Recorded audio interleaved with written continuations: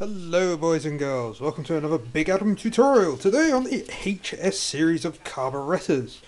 On a mini form I normally frequent, a lot of people have a problem with wondering how much oil they put in the dashpot, which is this part here.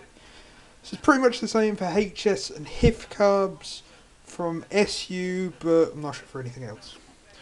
Now the oil in here controls how quickly or slowly this piston goes up and down, which you probably can't see, you might be able to. Is where the jet needle is. The higher this is, the more fuel and more air that goes in. How much oil do you need to put in? You can't see anything with that, so I'm going to need a torch. There you go. Good torch. If you look, there's a collar just in there. And that collar is... I carefully remove it. I'll put this down a second so I don't bend the needle. Oh, covered in oil. I should have really rebuilt these carburetors by now.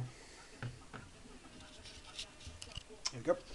So that inner collar there is actually the top of that.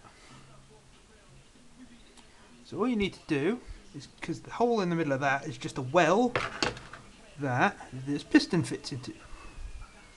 There you go. Damn your autofocus.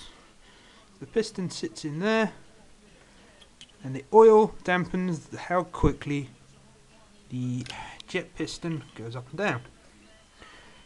Now then, you want to fill up to just above that collar, but you can fill it up all the way as long as your needle jet assembly, plunger, the little hole. If you put too much in, the oil will just squirt out the little hole. That's it. Put as much oil in as you like.